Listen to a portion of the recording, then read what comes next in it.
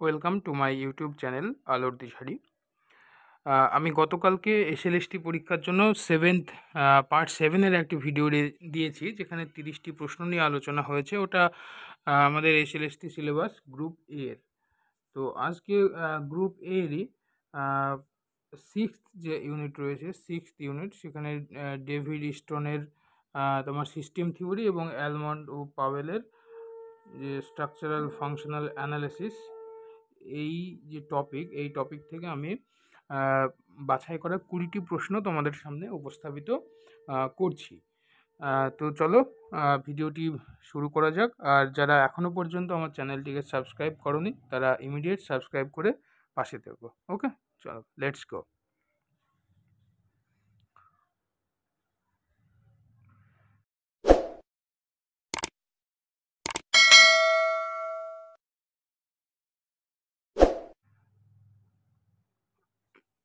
আজকের প্রথম question, the political system গ্রন্থটি কার লেখা? এই গ্রন্থটি ডেভিড ইস্টনের লেখা এবং এটি পাবলিশ হয় 1953-তে। ডেভিড ইস্টনের বিশ্লেষণ ধারা কত সালে অধিকতর সমৃদ্ধ হয়েছিল? দেখো, বিহেভিয়ারালিজম, পোস্ট বিহেভিয়ারালিজম, মানে যদি আমরা রাষ্ট্রবিজ্ঞান অধ্যয়নের যে বিভিন্ন দৃষ্টিভঙ্গিগুলো রয়েছে, তো সেখানে প্রথমে শুরু করে তোমার নরম্যাটিভ অ্যাপ্রোচ বা নীতিমানবাচক দৃষ্টিভঙ্গি, অর্থাৎ আইডিয়ালিজম যেগুলো ছিল, তারপরে আসলো তোমার আচরণবাদী দৃষ্টিভঙ্গি, যেটা অনেকটা বিজ্ঞানসম্মত। তো আচরণবাদী বিশ্লেষণের হাত ধরেই ডেভিড ইস্টনের সিস্টেম থিওরি এসেছে।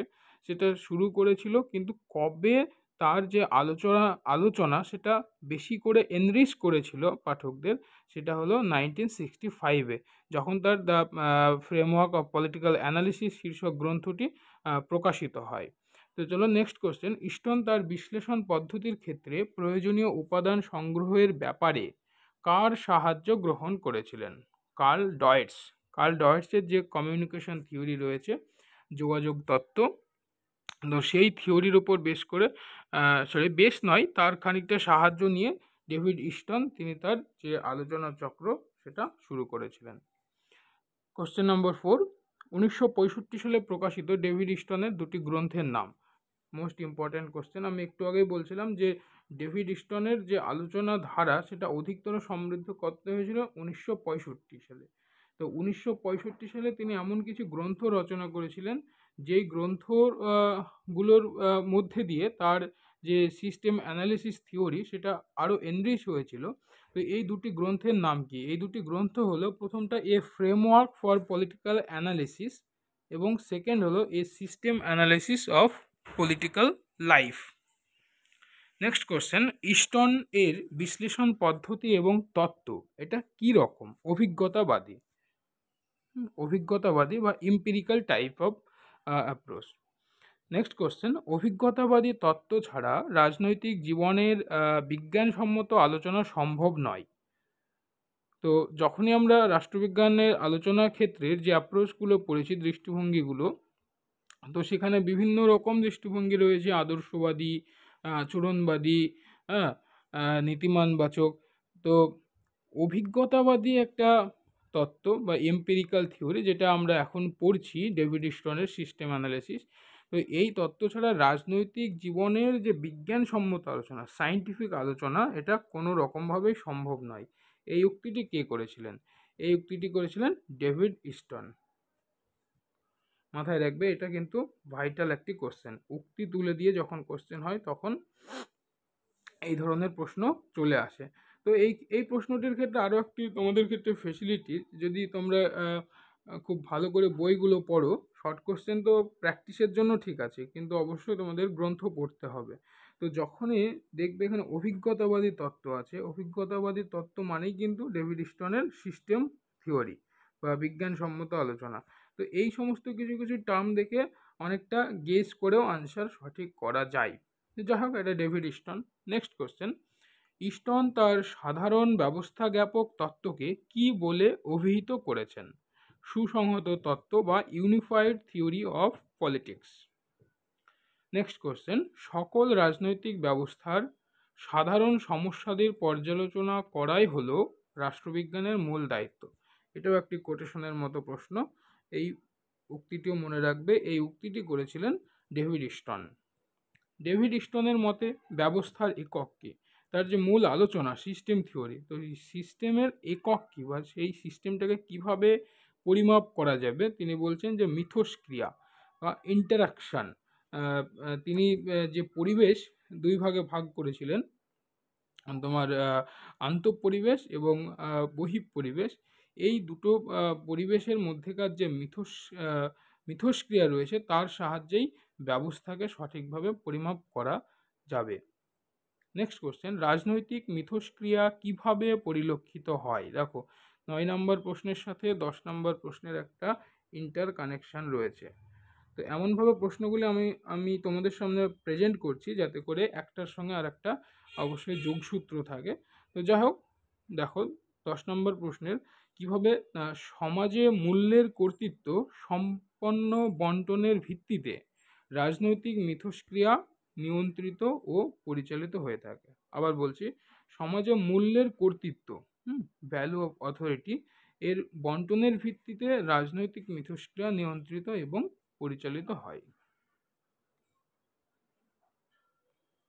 নেক্সট কোশ্চেন, ইস্টন উন্মুক্ত ব্যবস্থা ওপেন সিস্টেম বলতে কি বুঝিয়েছেন? রাজনৈতিক ব্যবস্থাকে বুঝিয়েছেন। রাজনৈতিক ব্যবস্থাকে পরিবেশ থেকে আসা বিভিন্ন চাপের সম্মুখীন হতে হয়। তিনি মূলত দুই ধরনের পরিবেশের কথা বলেছিলেন, একটা হচ্ছে রাজনৈতিক পরিবেশ, আর একটা হলো রাজনীতির বাইরের পরিবেশ, যেটাকে জৈবিক পরিবেশ বা সামাজিক পরিবেশ বা বাস্তুতান্ত্রিক পরিবেশ, এই সমস্ত ভাগে ভাগ করেছিলেন। তো এই রাজনৈতিক ব্যবস্থাকে পরিবেশের বাইরে থেকে আসা যে চাপের সম্মুখীন হতে হয়, এই চাপকে তিনি কি বলেছেন? তার ভাষায় ডেভিড ইস্টনের মতে চাপকে তিনি বলছেন স্ট্রেস, STRESS, স্ট্রেস। স্ট্রেসকে তিনি কয় ভাগে ভাগ করেছেন এবং কি কি? দেখো, স্ট্রেস বা চাপকে তিনি দুই ভাগে ভাগ করেছেন, একটা হচ্ছে ডিমান্ড স্ট্রেস, অপরটি হলো সাপোর্ট স্ট্রেস। ডিমান্ড স্ট্রেস এবং সাপোর্ট স্ট্রেস নিয়ে কি গঠিত হয়? উপকরণ কাঠামো বা input structure.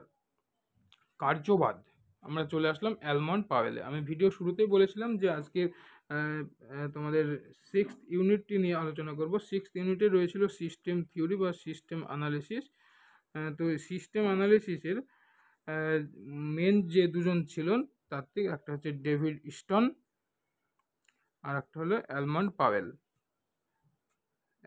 And Powell.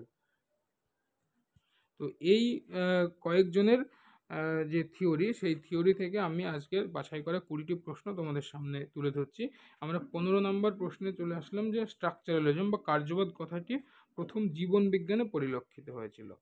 Next question, অ্যালমন্ডের একটি গ্রন্থ কম্পারেটিভ পলিটিক্স, মোস্ট ইম্পর্টেন্ট, গ্রন্থটি কত সালে প্রকাশিত হয়? অর্থাৎ পাবলিকেশন এর যে পাবলিশ ইয়ারটা তোমরা কমেন্ট করে জানাবে। পাওয়েলের একটি গ্রন্থের নাম হলো এ ডেভেলপমেন্ট অ্যাপ্রোচ, এটারও পাবলিকেশন ইয়ারটা তোমরা কমেন্ট করে জানাবে, দেখি তোমরা কে কতটা পড়াশোনা করছো। ইন্টারনেট থেকে তো কালেকশন করতেই পারবে, কালেকশন করে কমেন্ট করতেই পারো, সেটা তো আমি দেখতে চাচ্ছি না, কিন্তু তোমরা নিজেরা এটা পরীক্ষা করে দেখো, নিজেদেরকে জাজমেন্ট করো যে তোমরা কতটা প্রিপেয়ার হয়েছো। তো চেষ্টা করবে নিজে থেকে একটা কমেন্ট করার। অবশ্য ভুল কমেন্ট কেউ করতে চাইবে না, তবে যদি ডাউট হয় তাহলে তোমরা ইন্টারনেট থেকে দেখে নেবে, তখন তোমরা নিজেদেরকে জাজমেন্টটা করতে পারবে সঠিকভাবে। যাই হোক, তোমরা ভিডিওটি যদি এখনও পর্যন্ত দেখে থাকো তাহলে এই গ্রন্থের নামগুলি কমেন্ট বক্সে কমেন্ট করে জানাও। আর ভিডিওগুলি ভালো লাগলে বন্ধুদের মধ্যে শেয়ার করে দেখো। উপকৃত যখন হবে তোমরা, কেন একা একা হবে, সবাইকেই করো, আমি সবার জন্যই আছি। যাক, নেক্সট কোশ্চেন, অ্যালমন্ড ও পাওয়েলের মতে কাঠামো কি? অ্যালমন্ড ও পাওয়েল বলছে যে কাঠামো হলো সেই সমস্ত পর্যবেক্ষণীয় কার্যকলাপ যাদের সমন্বয়ে গঠিত হয় রাজনৈতিক ব্যবস্থা। অ্যালমন্ড ও পাওয়েলের মতে রাজনৈতিক ব্যবস্থা বিশ্লেষণের মুখ্য বিষয় হলো কাঠামো। আজকের ভিডিও লাস্ট কোশ্চেন, সমাজ হলো পরিবর্তনশীল উপাদানসমূহের ব্যবস্থা, উক্তিটি কার? এই উক্তিটি করেছেন ট্যালকট পারসন। তো বন্ধুরা, আজকে আমি এই 20টি কোশ্চেন নিয়ে আলোচনা করলাম। পরবর্তী ভিডিও পাওয়ার জন্য তোমরা চ্যানেলটিকে সাবস্ক্রাইব করে রেখো, ওকে? আর ভালো লাগলে বন্ধুদের মধ্যে অবশ্যই শেয়ার করো। আর যদি কোনো রকম কোয়ারি থাকে, কোনো ডিমান্ড থাকে, আমাকে জানাবে। আমি আমার কাজের যে চাপ, মানে ইস্টনের ভাষায় যে স্ট্রেচের কথা বলেছিলেন, সেই স্ট্রেচকে আমি সাইডে রেখে যতটা পারবো তোমাদের জন্য সবসময় পাশে আছি। ওকে, থ্যাংক ইউ, ওয়াচ এগেন।